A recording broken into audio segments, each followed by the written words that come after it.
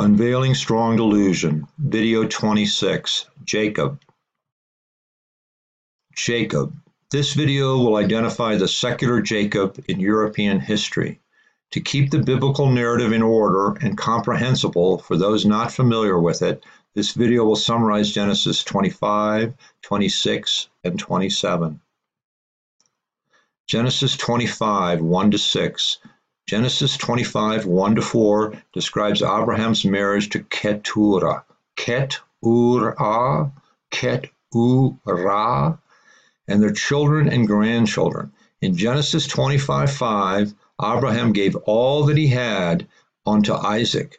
In Genesis 25:6, Abraham gives gifts to the sons of his concubines and sends them away eastward.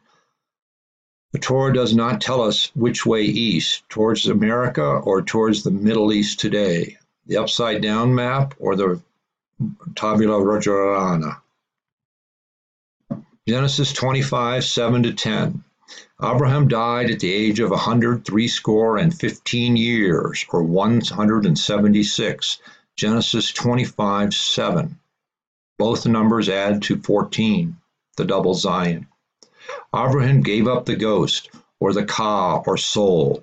Genesis 25, 8. Abraham's sons, Isaac and Ishmael, buried him with Sarah in the church of Nuestra Señora del Dia Sol at Malpica de Arba, in the sepulchre he purchased from the sons of Het.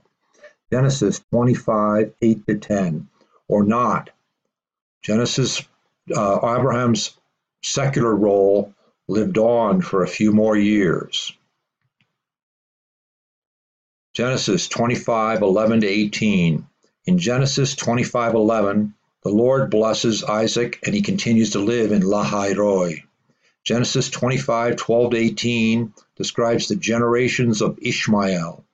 Ishmael gives up the ghost and dies at the age of 137. Genesis 25, 17. Ishmael's people dwelt from Havilah unto Shur, that is before Egypt, as thou goest towards Assyria, and he died in the presence of all his brethren. Genesis 25, 18. Havilah, Avila, Spain. Genesis 25, 19-34. Genesis 25, 19-34 describes the birth of Esau and Jacob, Isaac's love of Esau and Rebekah's love of Jacob, and Esau's sale of his birthright to Isaac. This video series may return to this complex tale at a later point. Genesis 26, 1-5. In Genesis 26:1, a famine occurs in the land, and Isaac goes to Abimelech, the king of the Philistines in Gerar, or Hirona. In Genesis 26:2, the Lord commands Isaac not to go to Egypt, but to remain in the land.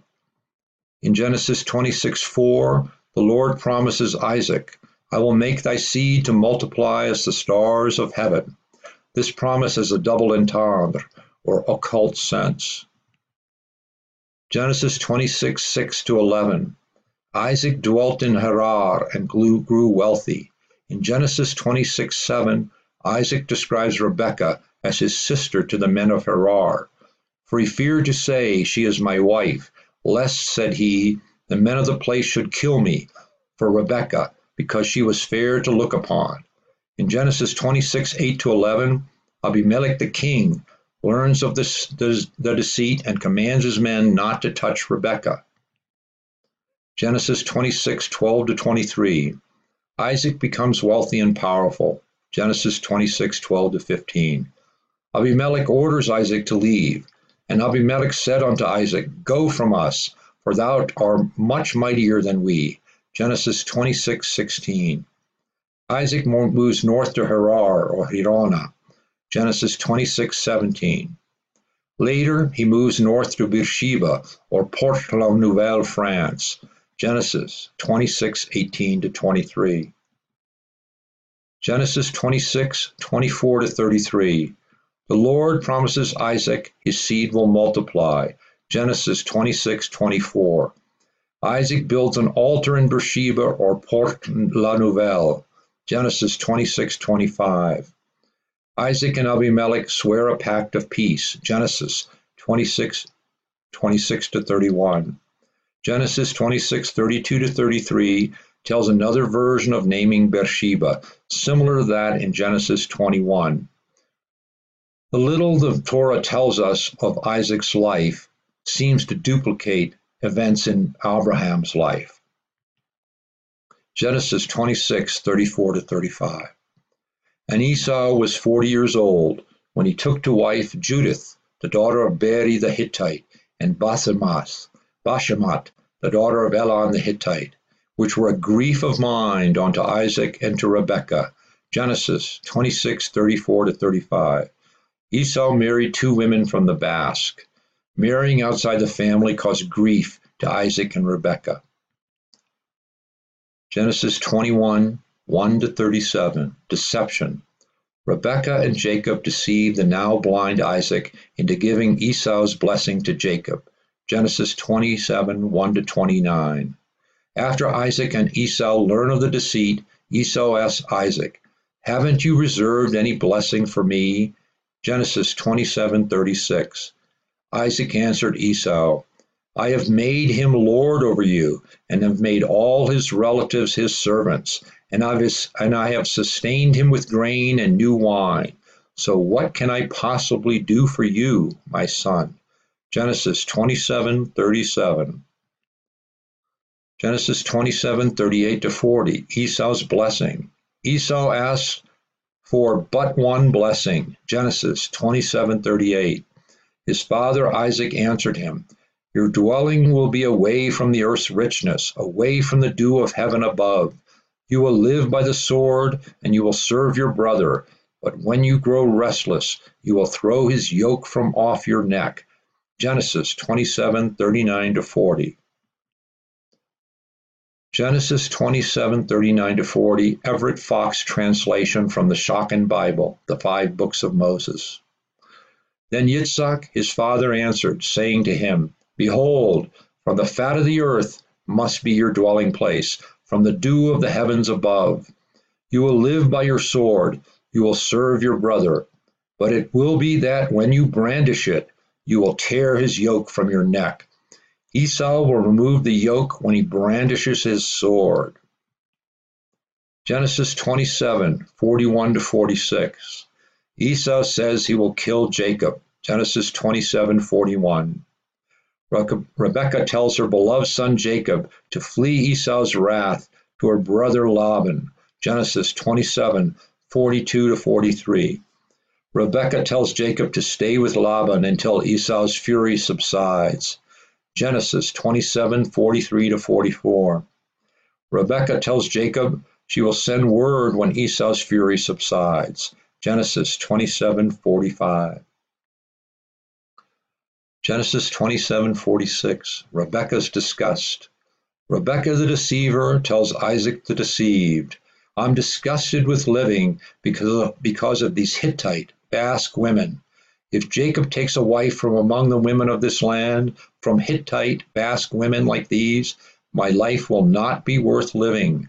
Genesis 27:46. This leads to Jacob's journey to find a wife from the family of Rebekah.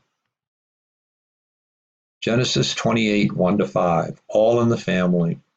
Isaac blesses Jacob and tells him, "Do not marry a Canaanite woman. Go at once to Padam Aram, to the house of your mother's father, Bethuel. Take a wife for yourself there, from among the daughters of Laban, your mother's brother." Genesis 28:1-2. Isaac sends Jacob off to find a wife from Rebekah's family in the tradition of Genesis, a tradition of incest. Genesis 28:5. Esau's spite. Overhearing his father and mother, Esau then realized how displeasing the Canaanite women were to his father Isaac. So he went to Ishmael and married Mahalat, the sister of Nebaioth and daughter of Ishmael, son of Abraham, in addition to the wives he already had. Genesis 28:7-9. Jacob's ladder. In Genesis 28:10-22, Jacob dreams of a ladder or stairway to heaven on his route to find a wife from Laban's family. He erects a pillar and renames the town from Luz to Bethel. This series discussed Jacob's ladder in video 8 on Abraham's journey from Haran to Canaan. The dream happened in Bethel, or Béziers, France. Genesis 29 to 31 and the historical Jacob. Genesis 29 to 31 tell the story of Jacob's travels to the east, to the land of Rebekah's brother Laban. For years, Jacob worked for Laban to earn his wives, Rachel and Leah, the daughters of Laban. Jacob becomes wealthy and owns large flocks of sheep. Sheep produce wool, an important source of wealth in the Middle Ages. Clues to identify Jacob. At this point in the narrative, 3 clues exist to identify the historical Jacob. Jacob dreamed of a ladder. Jacob became a wealthy sheep or wool merchant. Abraham and Jacob descend from the Phoenicians, as we will see in the videos on Milcah, the mother of Rebekah. Phoenicians means Venetians. Many scholars have equated the Phoenicians with the Venetians. The problem of making the connection with confidence arose from the great gap in time between the ancient Phoenicians and the modern Venetians. The strong delusion created this non-existent gap. Veneto, the home of the Phoenicians or Venetians. Veneto, made up of Verona, Vicenza, Belluno, Treviso, Padova, Rovigo, and Venice. Modern Phoenicia. Does one man fit the clues? Can we find an important historical person named Jacob from Phoenicia, Venetia, wealthy in sheep or wool, associated with a ladder or staircase? Yes, Jacopo or Jacopino della Scala, or of the ladder or staircase, a rich wool merchant in Verona. Jacopino means little Jacob, a term of endearment. Rachel doted on Jacob. Jacopino della Scala. Della Scala means of the ladder or stairway to heaven. Jacopino della Scala's sons and their sons became the rulers of Verona, one of the most important states in medieval Europe. Jacopino became the imperial vicar of Ostiglia, a town between Milano and Mantova. Ostiglia, to the southeast of Milano. Teatro alla Scala. Jacopino's descendant, the Empress Maria Teresa of the Habsburg Empire, built the Teatro alla Scala on the spot of the former church of Santa Maria alla Scala. No opera house in the world enjoys greater fame than the Teatro alla Scala, or La Scala. Every opera singer of note throughout history has performed at La Scala. Castrati opera singers. Laban, Labano, and Verona. Labano means Laban in Italian. Remember the sounds B and V can interchange, bet or bait, and vet and vate. The town of Lavagno, as in Lavan or Laban, lies about 12 kilometers or 7 miles east of Verona. Lavagno, near Verona and near Lake Garda, or Lago di Garda. U.S. military in Verona. As with Moses and Mount Pisgah, the United States military had an important base in Verona, Caserma Passalacqua, the headquarters of CTAF, the South European Task Force. Peschiera del Garda. The U.S. military had its own movie operation at Peschiera del Garda. The Italian film producer Agostino Dino De Laurentiis donated pirate-type ships to the U.S. military operation at Peschiera. Peschiera, at the southern tip of the Lake Garda, the largest lake in Italy. Sharon Tate, Verona, and PSYOPs. Paul Tate, the father of Sharon Tate, the non-victim of the government construct Charles Mann's son, or son of Man, served in Verona. Many actors have played the roles of Charles Mann's son on TV. Real criminals do not go on TV, much less on CBS News Night Watch with Charlie Rose. Sharon Tate, Verona and PSYOPs. Sharon Tate got her first film experience in Pesquera as an extra in U.S. military-controlled B movies. The deceivers mocked the slaves with trauma-based mind control, with fake mass murderers like Charles Mann's son, and fake serial killers like Ted Bundy and Jeffrey Dahmer. The mainstream media peddles fear, fear, fear, and the slaves believe it.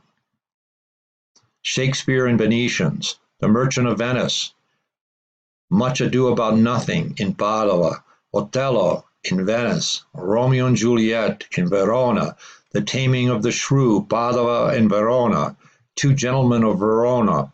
Coincidence? Josephus Justus Scaliger. Josephus Justus Scaliger, 1540 to 1609, who lived at the same time as Shakespeare, 1564 to 1616, 777, and at the same time as the writing of the King James Version of the Bible, descended from Jacopino della Scala, or Jacopino della Scala. The Warburg Institute has collated a catalog of Scaliger's works and letters. Josephus Justus Scaliger. Scaliger played a large role in the Strong Delusion.